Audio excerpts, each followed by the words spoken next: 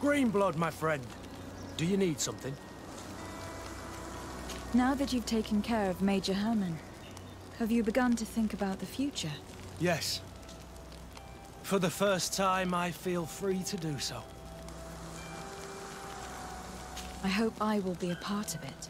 I must admit that I still find it difficult to believe that someone as gracious as you may have found an interest in someone like me. But nothing would make me happier. Anything else? I'm glad you came to see me. I wanted to talk to you. I'm listening. What's going on? Now it seems the proud warrior cannot find the right words. Such a fool. I know I was your master of arms for a long time.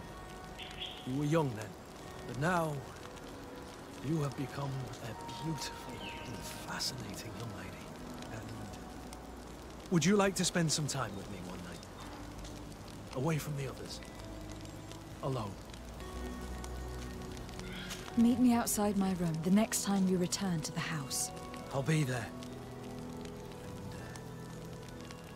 And I can't wait. Anything else? I must leave you. Your Excellency?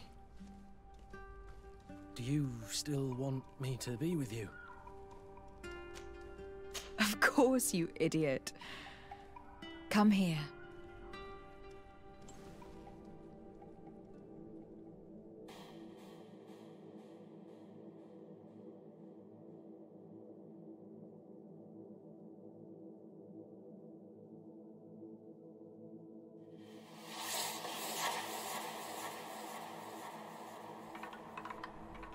I'm afraid to ask.